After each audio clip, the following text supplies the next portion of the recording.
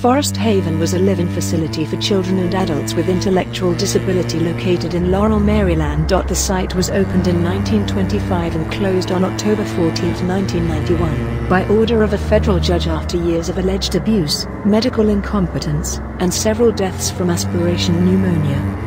Forest Haven opened in 1925 as a farm-like institution geared towards educating its patients with useful life skills. It encompassed nearly 300 acres and contained 22 separate buildings, and at its height housed well over 1,000 patients. Its decline began in the 1960s as funding was cut and the population grew to include persons with non-ID conditions such as epilepsy. In 1974, Forest Haven received at least 20 individuals from a nearby orphanage junior village which had closed.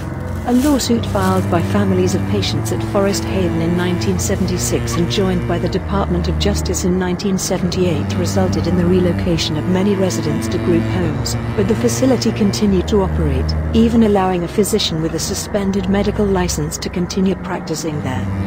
Between 1989 and 1991, prior to the facility's closure, the Justice Department began to monitor deaths from aspiration pneumonia, a condition that can be caused by improper feeding procedures. There are also accounts of rampant physical, mental, and sexual abuse at the facility. Prior residents have reported being hit with belts, switches, and baseball bats. Missing teeth and other dental problems are commonly reported. Many of the residents who died were buried in a mass grave, unmarked until a headstone, noting 389 individuals, was erected by some of the patients' families in 1987. Some of the graves have been uncovered by erosion.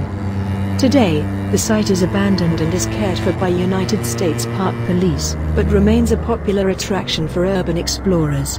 Many hazardous items such as asbestos have been removed, but much of the equipment, including desks, beds, toys, and medical records remain.